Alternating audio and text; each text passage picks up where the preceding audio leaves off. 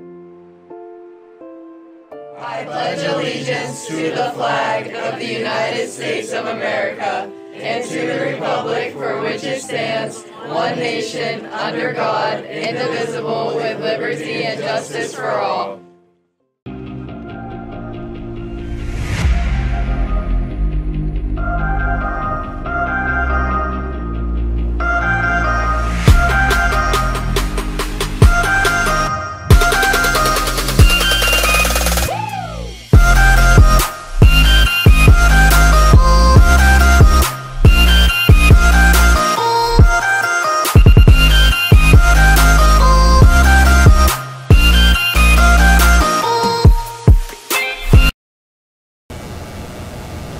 Good morning, we're high school. I'm Janae Turner. And I'm Kayla Bellegal. Here are your announcements for Thursday, April 11th, brought to you by We Are Student Media.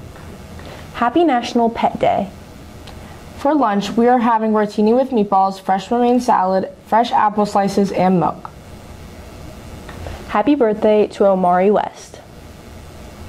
First up, we have this week's Throwback Thursday with Lila and Jennifer. Who am I here with? Mr. Wright.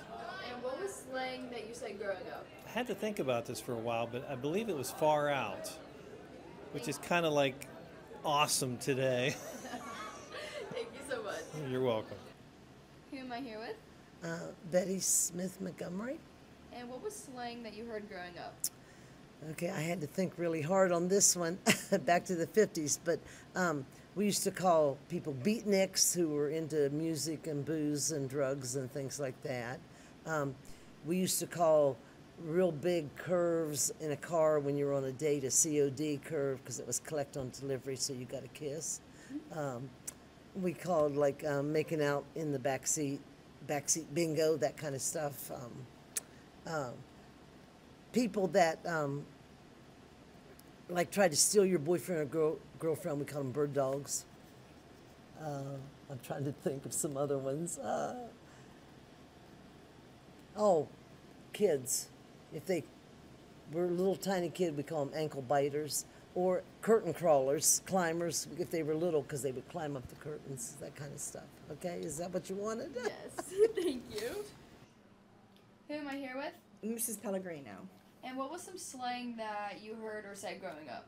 Okay, so I remember growing up that we used slangs that were made popular in movies, and some of them were like Fast Times at Ridgemont High, Dumb and Dumber, Beavis and Butthead, Kid and Play, and a lot of the words we used were like Valley Girl talk, like, oh, that's so bodacious, or grody to the max, meaning it was like gross.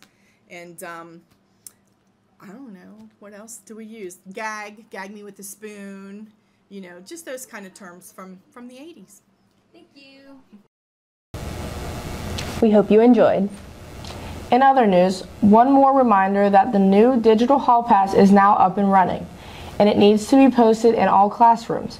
The old link will no longer work. Students must use the hall pass properly by signing out and back in each time you leave the room, or you risk disciplinary action.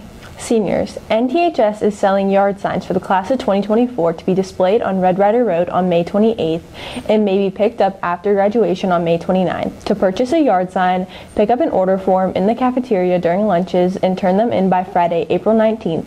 See Ms. Palavis with questions. Seniors, the absolute last day to submit your portraits and baby photos for the senior video and yearbook is April 30th. No photos will be accepted after that date. Submission links have been shared with you via email during announcements for the last several months. Contact Ms. Bricker with questions. Students attending prom can pick their seats during their assigned lunch this week. Freshman youth leadership applications are due by April 29th. See Ms. Charlton for an application. Shrek the Musical is coming to Weir soon, with performances on April 26th, 27th, and 28th in the Milton J. Weinberg Theater.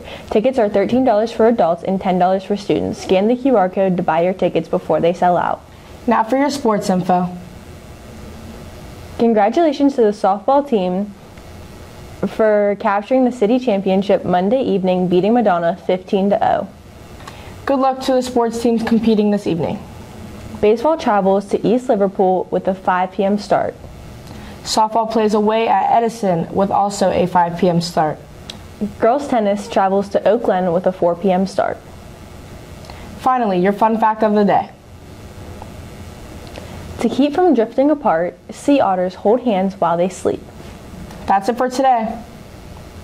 Have a thrilling Thursday, Weir.